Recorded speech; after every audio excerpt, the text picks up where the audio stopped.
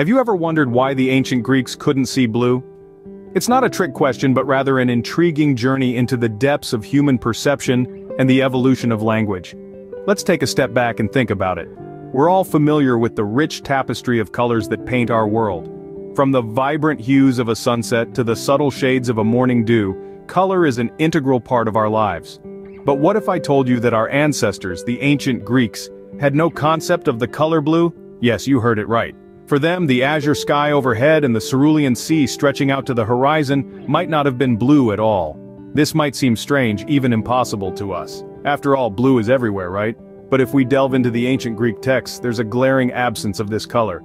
No mention of a sapphire sea, no description of a cobalt sky, not even a hint of a turquoise toga. Now imagine being an ancient Greek artist tasked with painting a seascape or a sky. With no concept of blue, that's no easy feat. It's almost like trying to bake a cake without any flour. Sure, you might end up with something edible, but it wouldn't quite hit the mark, would it? But let's not get too carried away with our modern-day color conundrums. After all, the ancient Greeks were no strangers to creativity and innovation, so how did they perceive the world around them? Did they see the sky and the sea as we do? Or were their perceptions shaped by the limitations of their language and culture? Could it be that the world as they saw it was a different spectrum entirely? Perhaps they saw not a blue sky but a bronze one, and the sea to them was not azure but wine dark. So, did the Greeks wake up to gray skies every day? Stick around as we unravel this mystery. The answer might just change the way you see the world. Could you imagine a world without the color blue? Quite difficult, right? Now let's take a moment to ponder how language shapes our perception of color. It's a curious concept, isn't it?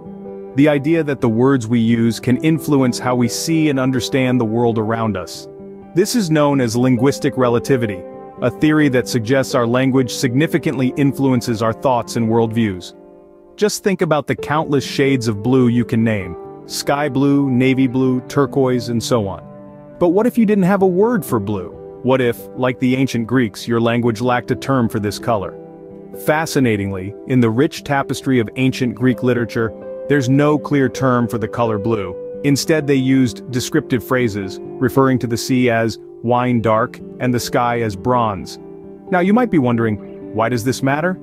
Well, it matters because language is our primary tool for categorizing and making sense of the world. Without a term for blue, the ancient Greeks likely perceived the color differently than we do. It's not that they couldn't see blue, but rather that they didn't recognize it as a distinct color, separate from others. And here's a fun fact: this linguistic peculiarity isn't unique to ancient Greek. Several other ancient languages, including Hebrew, Chinese, and Japanese, also lacked a specific term for blue. Perhaps it's no coincidence that blue is one of the last colors to appear in many cultures' color vocabularies, often showing up only after a society has developed synthetic dyes. Before we delve deeper into this intriguing topic, a quick reminder to press that like button and subscribe to our channel. Your support helps us continue to bring you fascinating insights like these. If you can't name it, can you see it? Let's explore this further. Do you ever wonder how we see colors? It's all about light and our eyes. Let's dive into how this color show comes to life. To start, light is the key player in this game of color perception. Light waves from the sun, a lamp, or your phone screen, for instance, are composed of different wavelengths, and it's these varying lengths that give us different colors. Imagine light as a symphony, each wavelength a different instrument playing its part. The shorter wavelengths play the cool blues and violets, while the longer ones strum out the warm reds and yellows. When all these wavelengths hit your eye at once, you see white light. But what happens when light meets objects? Well, objects like an apple or a leaf absorb some wavelengths of light and reflect others. An apple looks red because it absorbs all colors but red. The red light is reflected back to your eyes and voila, you see a red apple.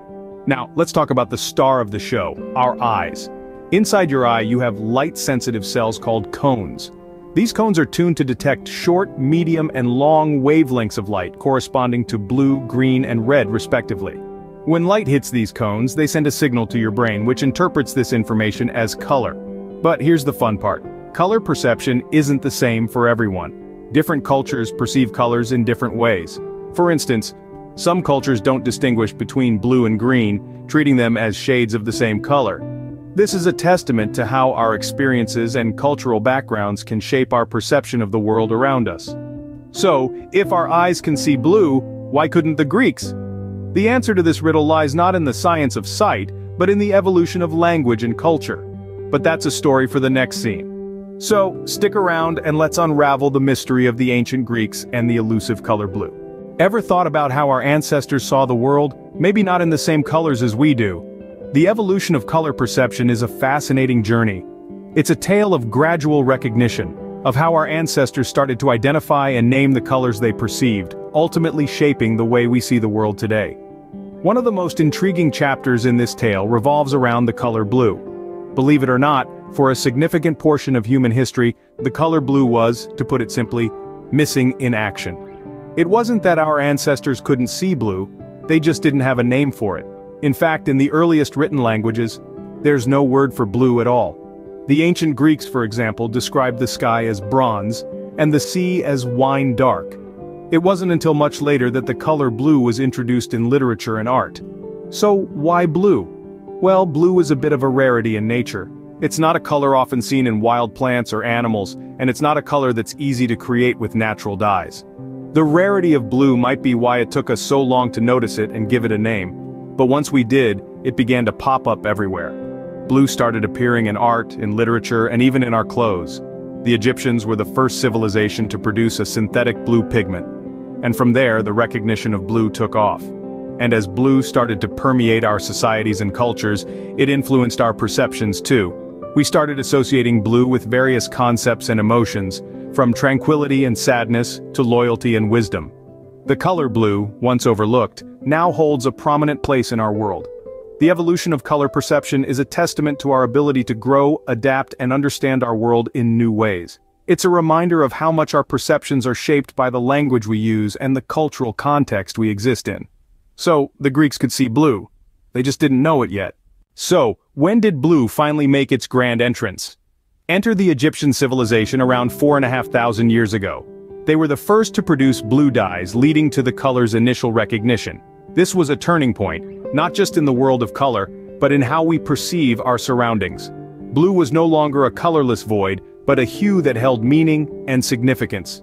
From the endless sky above to the vast oceans that cover most of our planet, blue suddenly became a part of our everyday lives. It represented both the unreachable heavens and the mysterious depths, becoming a symbol of divinity, depth, and wisdom.